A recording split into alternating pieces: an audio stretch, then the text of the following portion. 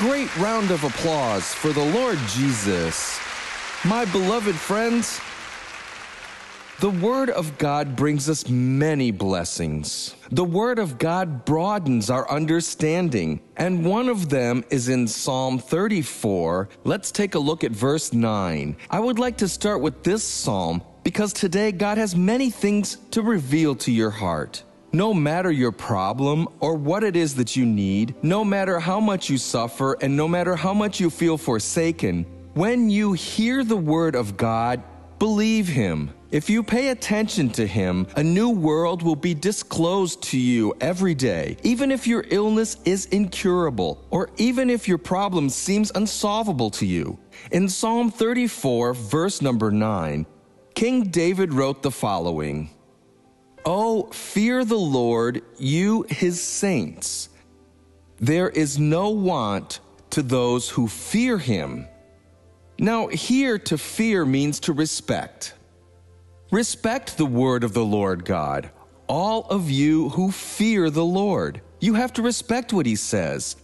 Let's say that the Word of God touched you and knocked you down on the floor. Say that you had some purpose in life and it knocked you down on the floor. You must take it. I fell down and got up much better because I was standing ready to fall down from where I wouldn't be able to stand up again. Because the Lord God will never ever do you any harm.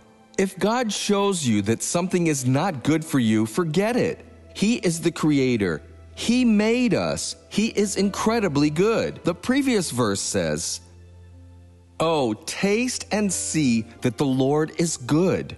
So God would never hurt anyone, no matter who they are. If He showed you something is not good, then it is not. But this is the negative side of preaching. What about the positive side? Did He show you that something is good? Then you can believe that this is really, really good for you. For example, here in the book of Hebrews, chapter 11, verse 1, it talks about faith here. This chapter 11 is the so-called Faith's Hall of Fame.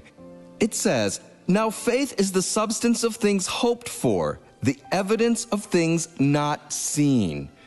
So when you hear the Word of God, you have contact with the real world, which is the world of God, the spiritual world, as you've never had before. It doesn't even matter if the person is used to working with spirits. They had no knowledge whatsoever of God's world, that the other world is the world of deceit. And no matter how hard they worked, they couldn't see the light, but now they can. They are seeing the world of God. And when they are in contact with God's Word, they can be sure that God will show them so many things because faith comes with listening to God's Word, and this is the certainty of things that are coming, and it will teach you the things that are happening right before your eyes and you don't see. Actions that you have to take, but you didn't, and that bring you closer to God and bring the Lord God closer to you. Decisions that will determine your life and that will determine that God will be closer to you from then on. So as it says here, now faith is the substance, the certainty of things hoped for. Because many things you didn't even know that existed or that you could even imagine that existed. And make use of them. But there are so many things. The Holy Bible is a book that when you read it with your human mind, you like it already. But when you read it under God's anointing, your spirit is enlightened and you see so many possibilities. You see so many blessings there, and faith gives you access to all of those things, and you begin to expect them. I'm going to get that now. I'm going to get that blessing. Things that you had thought, this is hopeless for me. No way, I'll never get what I want.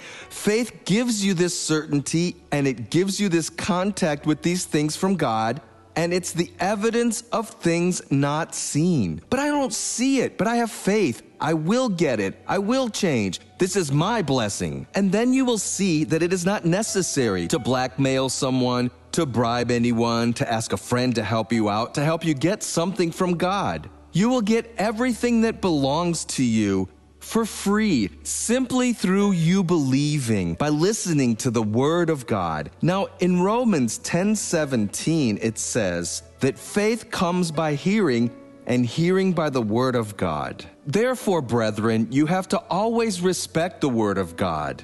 If you don't like it, don't say, I didn't like it, I don't want to hear this word. At the right time, if you want to, God will show you that it is true.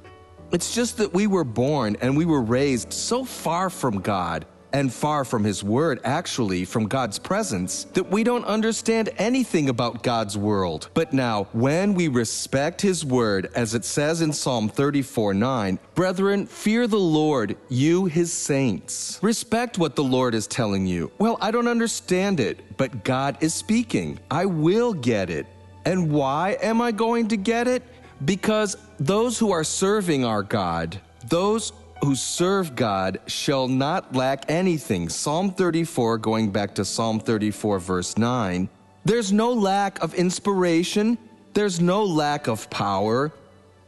There's no lack of solutions. There's no lack of grace whatsoever from our Lord God. Oh, fear the Lord, you His saints. There is no want to those who fear Him. How much would you pay to try to get it and couldn't get it because it's not about money? When you respect our Lord, you have access. I didn't know it was like that. If another person can come before the Lord, understand their place, and receive their blessing, why can't I do that? Now I'm going to respect the Word, and the Word will now teach me. Does it teach me, Dr. Suarez? Yes, it does. In the book of Job, chapter 5, Job is before the book of Psalms. The patriarch Job wrote the following, Job 5, verse 9. He wrote, he's talking about God. Who does great things and unsearchable? Now listen here, brethren. What else does he say here? Marvelous things without number. You can't count them. You simply cannot search, study, and find out everything that the Lord God does, because He does so many marvelous things without number. This is beyond human capacity. There is no device in the world that could study everything that God does. He does marvelous things that are so unsearchable. The human mind is searchable. A few years ago, scientists were able to map a human genome. I kept thinking, what is a genome made of? When are they going to map what genomes are made of? And so on. But they did it, but not God's. No matter how hard they work, God is infinitely greater. And Job was the first book of the Bible to be written. And the people back in the Middle Ages would laugh because when Job wrote, he said that deep inside the earth was revolving fire. What do you mean revolving fire? There's nothing like that. But today science proves that the Earth's interior is magma, which is like revolving fire.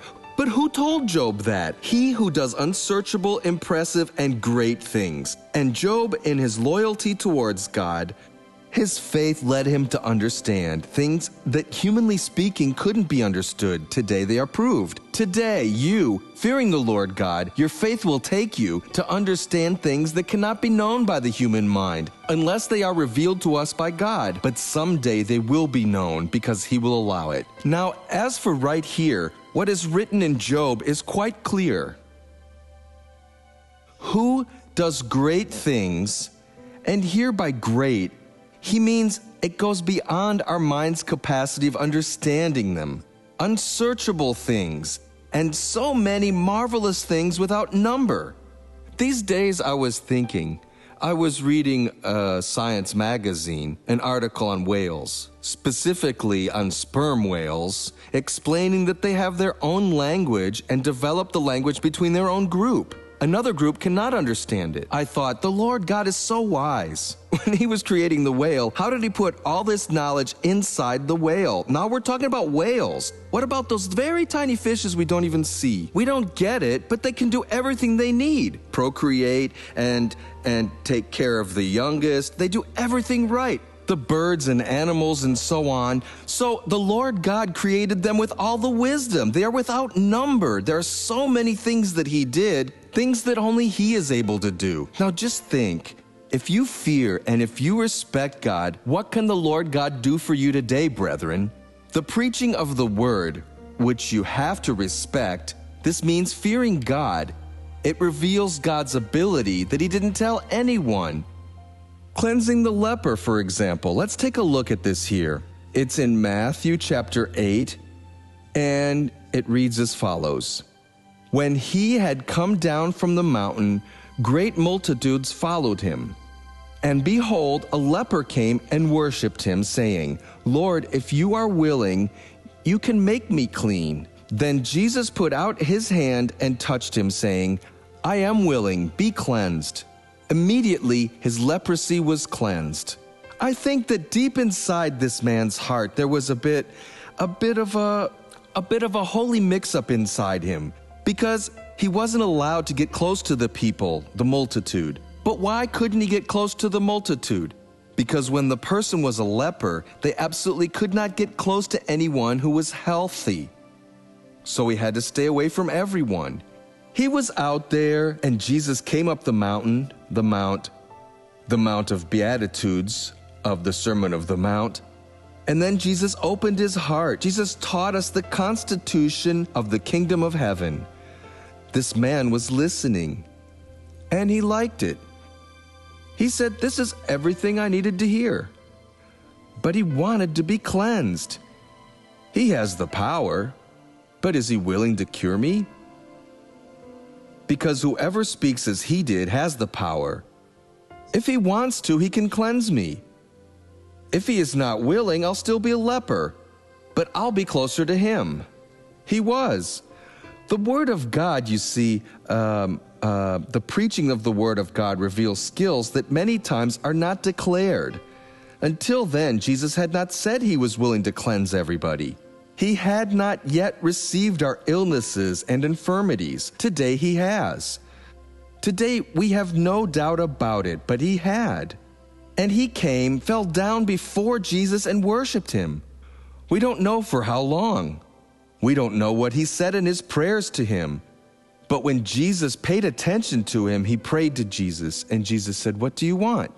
If you are willing, you can cleanse me.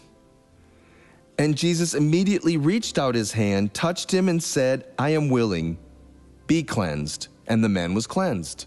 Did you know that this I am willing is God's answer to you? Of course it is, because if I come to him, I have a problem, and I say, Lord God, cleanse me, and he says, I'm not willing to, then he can't be God. Because our God doesn't choose between his children, his creations. He cannot look at you and say, no, I don't like your face, but I look like him. He made me this way. You look like him. He made you like that. He created us. How can you not like something that you have personally made?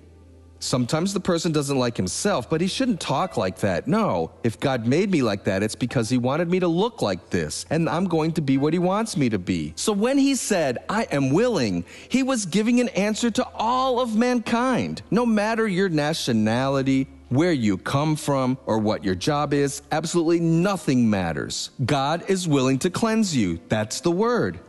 That's his word. But how can I understand this? By listening. He heard the Sermon of the Mount, and he was enlightened. He was probably confused. Wants, doesn't want because he can. Nobody has ever talked like he has talked. Whoever has this understanding can surely do anything. But he was still doubting Jesus. When the Lord Jesus allowed him to talk, he was looking, he was worshiping Jesus. Lord, if you are willing, you can make me clean. I know you have the power. I just don't know if you want to.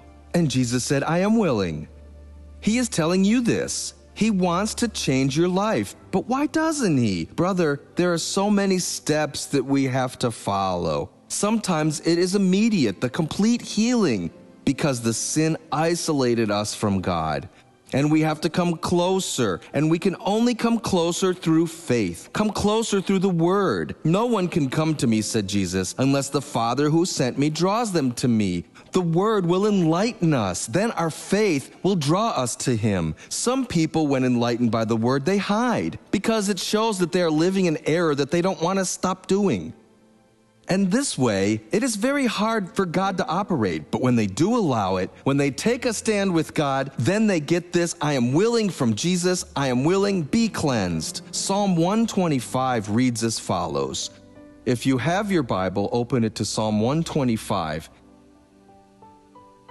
It talks about those who trust the Lord. Let's see if you trust the Lord. It reads, "Those who trust in the Lord are like Mount Zion, which cannot be moved, but abides forever."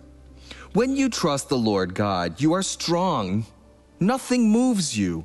Anyone can say whatever he or she wants. An angel can come down and say to you, God wants you to know that the devil has the power to change into an angel of light. He looks like an angel of God, but he cannot heal you. You are bound because he cannot deny his word. What he told the leper is good enough for me. He is willing to cleanse me. You don't have to take that from anyone. The most renowned, most famous preacher comes and says, look, God wants you to know that he is not willing to cleanse you. You are serving the devil because when he cleansed the leper, whatever he told him is good for me. God can't solve your problem. He can. So those who trust in the Lord will become like Mount Zion. Mount Zion. It will never, ever move. Nothing will move it, and you will be forever unwavering. Oh, but I paid attention to. Why would you ever listen to what you are not supposed to hear? Why did you allow the devil to influence you and kill the fire of joy that was burning deep inside your heart? Come back. Jesus, I am willing, and that means I am willing to cleanse you. I am willing to free you. I am willing to bless you, and I am willing to do it because today I have faith. Because without faith, it's impossible to please God. And today you have faith, and God will bless you. Let's go to the real-life drama, or we won't have time. Go ahead, Maestro.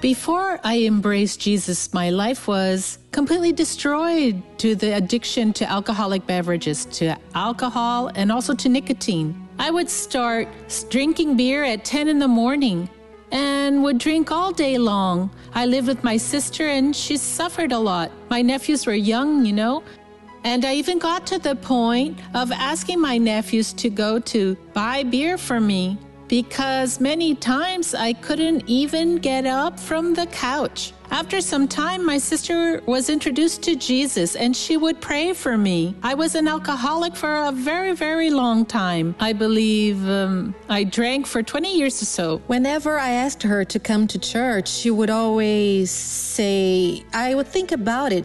And then she would tell me, look, for me, this believer thing is nothing but illusion.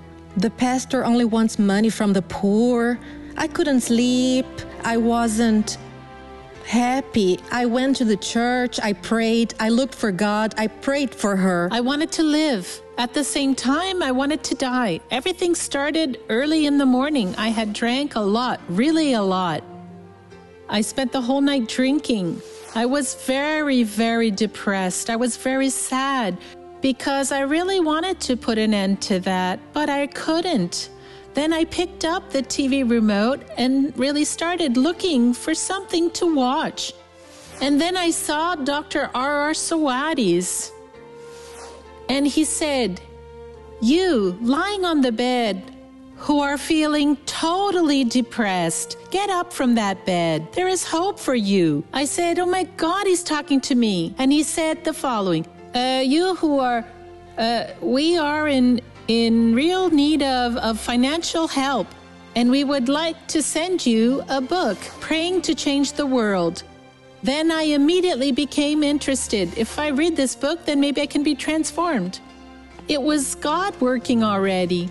I remember that when the bank opened, I was there at the bank, making a deposit for the church. And before, I used to call them thieves, I sponsored them right then. And soon the Lord started changing my spiritual life. And from that day on, I felt that something had changed. My sister, right? She would invite me to come to the church. When she arrived there, I was always drunk. I remember I would sit in the gallery because of the smell of the booze, right? But for some time then, I would come to the church and then come home and drink. I hadn't made a decision yet, you know. Then one day I was sitting in the gallery, and that day Pastor Jaime gave his testimony. When I heard Pastor Jaime's testimony, so similar to what I had been living at that moment, I remember I said, Jesus, this godly man that preaches the word, he worked it out. Oh Lord, I'm sure I will work it out too. And that day I felt very hopeful. I said, Jesus, my life will change. I said, in the name of the Lord Jesus, I will never drink and never smoke again. God really changed her life. I made my decision. I was baptized. The Lord put me to do the work. And today I try my best to help people that have been through the same problem. My life has been transformed. That's beautiful. Praise the Lord. Sister, looking at your angelical face, no one could think you were a heavy boozer. That's true, Doctor. A heavy soaker, right? That's true, Doctor. I used to drink a lot, Doctor, and the Lord Jesus transformed me. And when you are evangelizing at the door, as they showed in the video, and people walk by and say this is all about money, and people, they speak a lot of nonsense, but that started a long time ago. They do it to tarnish the gospel. Because, of course, if you have to pay the rent, who do you ask money from? Those who come to the church. You cannot do something wrong like steal or put pressure. If someone comes in ill, you have to pray for free. If they need advice, you have to give it freely. As Jesus says, you receive freely and give freely. Has anyone ever offended you out there, sister? Yes, many times, Doctor. And what do you say to them? Many times. Doctor, I try to tell them what I experienced, what I lived. I try to show people about the sponsorship, which reaches out to many souls, just like it reached out to me, and many others as well, right? I also I tell them that the work we sponsor is absolutely not vain to buy at all. blessings, but to be able to help the gospel. Not to buy blessings, but to be able to help the gospel, to bring souls to Jesus. How long have you been steady and living with Jesus? 14 years, Doctor. And what about the person who brought you to the church? Who is that person? The person that brought me, my sister, who is next to me. Let me talk to her then. Was it worth it, sister? Yes, Dr. Suarez. It was all worth it because for me, there were times when I thought, God, why? You have already touched my life, and I see my sister like that now. I wouldn't say I gave up hope, but many times I cried and asked God. I wanted that immediately. It took some time, but today, But she's been with Jesus for 14 years. That's a long time with Jesus. Yes, 14 years that she's been with Jesus. Excuse me? Well, it's been 14 years that she's been with Jesus, so it was all worth it. It was worth it. Absolutely. And sister, what about that book, Praying to Change the World? Praying to Change the World. Did it help you? It did, Doctor.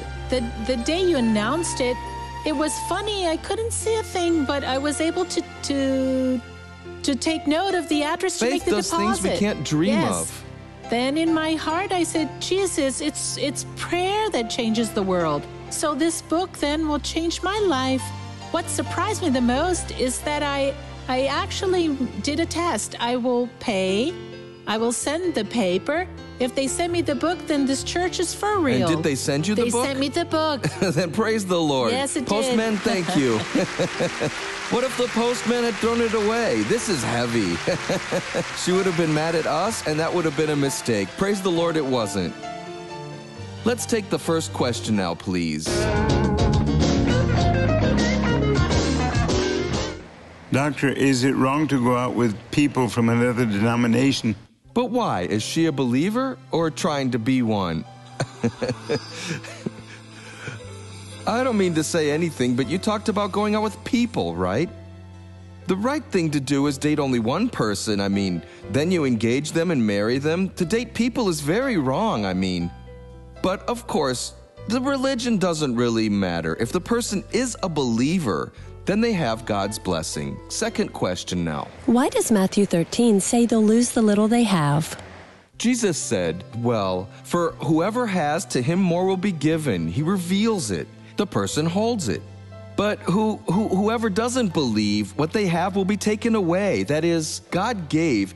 He lost it and he thinks he has it, but he doesn't. He only has the shape. The essence is gone. Then it will be taken away from them. So now let's go to Open Your Heart, please.